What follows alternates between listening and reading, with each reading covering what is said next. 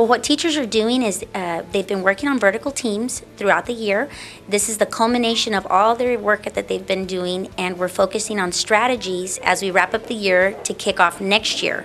So teachers are sharing their best practices through the internet. We're doing a virtual visit, and what they're doing is they're tweaking their presentations and getting ready to do a showcase for the principals when they walk through to see all the different campuses and showing the best of the best. We actually have representatives from kinder all the way through high school.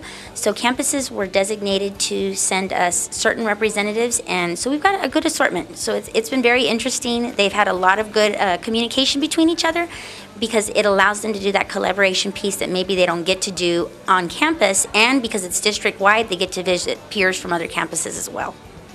Well, today we get to collaborate, learn from each other, share what we do in our classrooms, see what are the strategies that best work for our students. And basically it's teachers learning from teachers. My name is Elizabeth Maldonado. I'm the principal at Means Elementary, and I'm extremely excited and proud. Excited because I got to see a lot of wonderful presentation.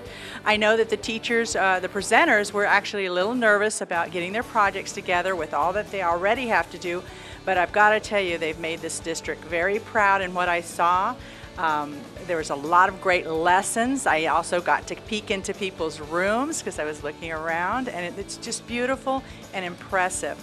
I'm proud though because my teachers were able to present at the gallery walks, and they also, as I said before, had great ideas and just showed the level of their expertise in, as far as introducing instruction and lessons at a higher level.